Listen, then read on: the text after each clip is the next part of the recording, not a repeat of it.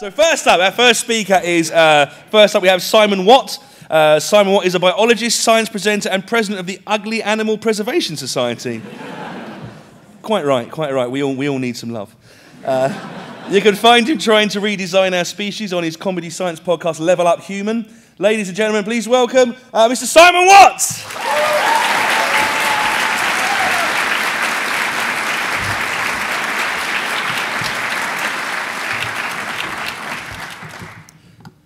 Ladies and gentlemen, we tend to think of evolution as being a slow process, something that takes millions of years, but that is simply not always true.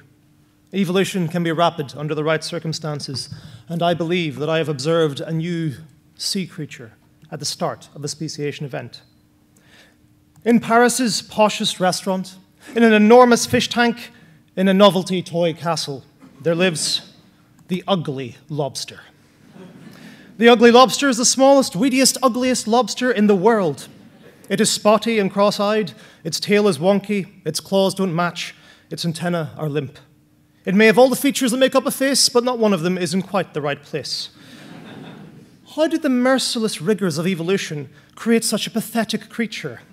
The answer to this peculiar mystery lies in the lobster's home, its habitat. The Ugly Lobster lives in its fish tank with its close relative, the Common Lobster, and a solitary sea snail called Pierre. The Common Lobster, these lobsters, they get by quite fine. They have no difficulty in finding food.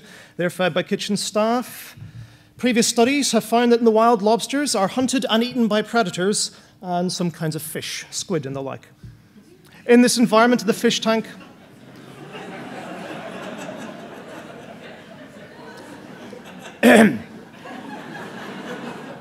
in the environment of the fish tank, the lobster has only one predator, humans.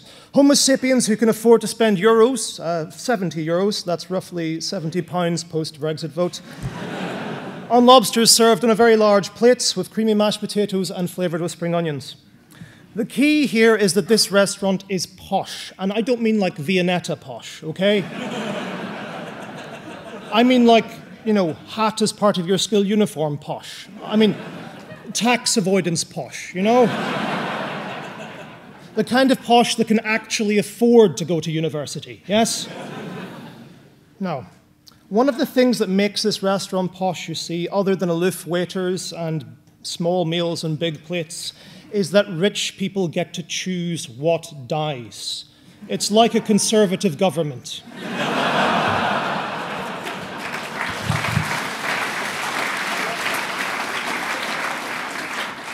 Diners get to choose which lobsters they eat. And because they're paying too much, they're looking for the biggest, juiciest lobster that they can spot. Fussy patrons in these restaurants are very picky about what they eat, and so only ever select the healthiest looking lobsters, meaning that they overlook those that are a bit diseased, unhealthy, or simply a bit wrong. They now outlive these buff lobsters. The Ugly Lobster had come into existence. It is now so small that the Ugly Lobster can hide inside the novelty toy castle, meaning that its safety is nearly guaranteed. Even Pierre the sea snail is not safe. After all, this tank is in France. Ladies and gentlemen, it is imperative that we stop this disgusting lobster. And you might ask, why? Does it matter? Am I really suggesting that we cull lobsters because of their looks? Do we really want to police the species, to remove individuals just because of fickle fashion and changing looks? No. We are not sugar babes. We are not pussycat dolls.